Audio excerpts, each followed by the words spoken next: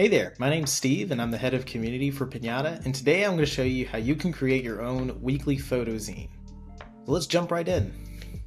First thing you want to do is go ahead and visit app.pinata.cloud and sign up for an account. I would recommend getting the picnic plan for this particular project that we're going to be putting together. Once you're signed in, the first thing you want to do is go ahead and upload all of the images you want to use in your photo zine. And it's really easy to do. All you have to do is go to the top right here and click Add Files. Select a single file and select, and we're just going to go ahead and pick one of these. I have a collection of images from a trip I took to the beach a while back.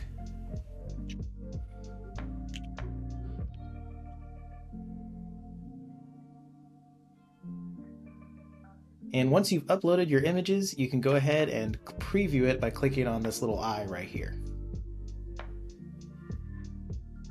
And there we go.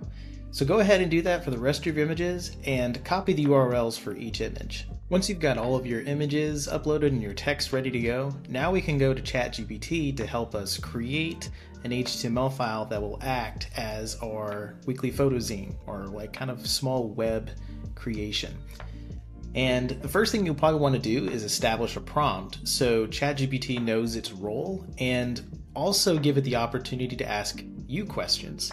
And this is really helpful because if you're not a web developer or know what to look for, ChatGPT kind of will, and so it will ask questions that you can answer to get better results. So you can see here I've asked, you are a mobile web developer, you have complete understanding of being able to prompt ChatGPT, you will guide me through the process of building a web page. What questions do you have? So we'll go ahead and send this.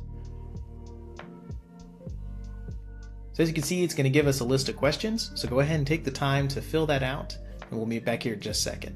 All right, so I've got all my responses put in, so let's go ahead and send those.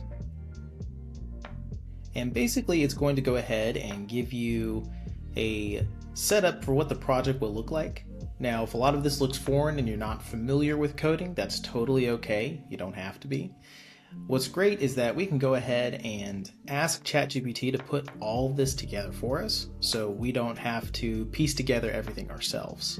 So for instance, I can go ahead and say, could you please give me the full HTML page code?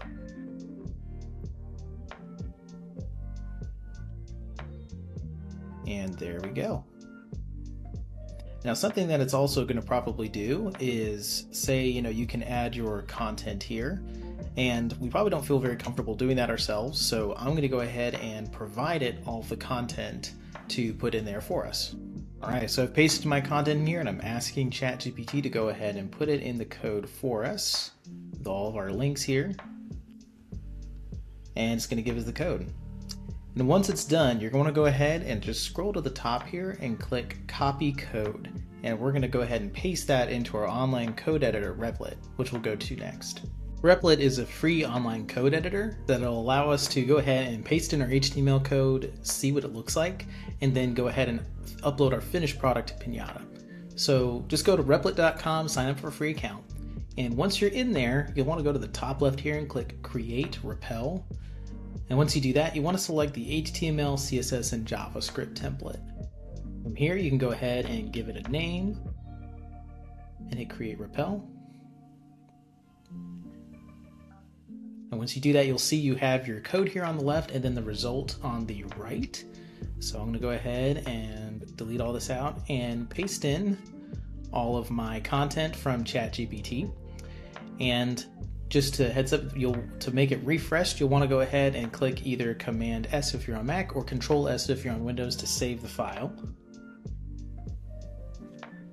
And there we go. We have kind of these starting images of what we have here, and right away you can kind of tell this is not exactly what I was asking for. I was asking for more horizontal scrolling than vertical, and these images are kind of big. They don't really size very well. So what you'll want to do from here is go back to ChatGPT and give it the changes that you want, as far as like, I want X, Y, and Z. I want these images to be rounded, all those different things. Go back and forth. It'll give you the updated code. Come back here, paste it in, see how it looks, and keep doing that until you have what you're looking for. All right, so I've gone back and forth with ChatGPT and Replit, and I've gotten a design that I really like. And it's very clean, swipes nice, everything fits, all the images look great. And again, this just takes a little bit of patience with ChatGPT and just copy and pasting some stuff. So now that we're ready to really launch our project, we want to go ahead and download this HTML file and then upload it to Pinata. So the way we can do that is just by going up here and clicking on the index.html name, and then click this button, download. Now all we have to do is just upload it to Pinata. And of course, now that we have our file uploaded, we can go ahead and preview it just by clicking on the little preview button here. And there's our little photo zine. Now I'm going to give you a tip here of how you can make this really a weekly photo zine super easily. So something you might have noticed is the full link, is kind of long, complicated, and if you update this or you create a new HTML file with all of your new photos or a new zine, you'd have to share a new link, and that's not really convenient. But there is a way around it which is really fun. Something you might have noticed is that we're using a gateway called filmzine.mypinata.cloud. And you can actually change this with a custom domain by clicking on these buttons here if you want to do that later. But what's really cool is you can actually set a file as the gateway root. And that means if you visit just filmzine.mypinata.cloud, it will take you to that particular file. So for instance, if I set this file as the gateway root like this, if I visit filmzine.mypinata.cloud, it's going to take us to the project. There you go. And if I have a new zine, I simply just select that new file and select that as the gateway root, and anybody who visits that link will get the updated version of my photo zine.